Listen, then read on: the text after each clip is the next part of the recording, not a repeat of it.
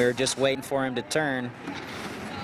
We were waiting here so that we made sure we took a good broadside shot at him. Yes, this is my first one. On the first day of deer season, Where were you hunting at today? crews are looking for zombie deer. All right, maybe that's not what they call it, All right, well, thank you. but they understand where the nickname comes from. If the deer looks sick, it's probably sick. They look very lethargic, so I guess that is zombie-like, slobbering and drool. Wandering around aimlessly. This woman says she knows about chronic wasting disease. It's deadly, there is no cure, and it's spreading, now affecting deer in more than half of the states in the U.S.